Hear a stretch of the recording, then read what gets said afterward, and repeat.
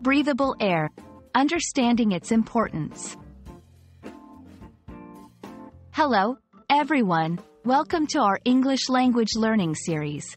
Today, we'll dive into a fascinating and essential phrase, breathable air. Understanding this phrase not only enriches your vocabulary but also gives you insight into environmental discussions. Let's explore what it really means and why it's so important. Breathable air refers to air that is safe and comfortable to breathe. It implies that the air is free of pollutants and has an adequate level of oxygen. This phrase is often used in discussions about environmental quality and public health.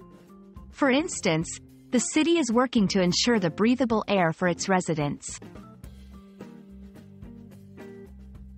Breathable air is crucial for our health and well-being. Air that contains harmful substances or lacks sufficient oxygen can lead to health issues like respiratory problems, heart diseases, and even affect brain function.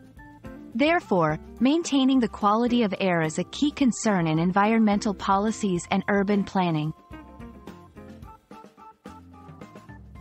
This phrase is commonly used in various contexts. Environmental discussions, talking about pollution, climate change, and sustainability. Health and safety, in contexts like workplace safety, public health advisories. Product descriptions, especially in marketing air purifiers, masks, or ventilation systems. Examples of sentences. 1. After the factory was shut down, the locals noticed an improvement in the breathable air. 2. This mask guarantees breathable air even in polluted environments. Understanding breathable air can be enhanced by comparing it with related terms.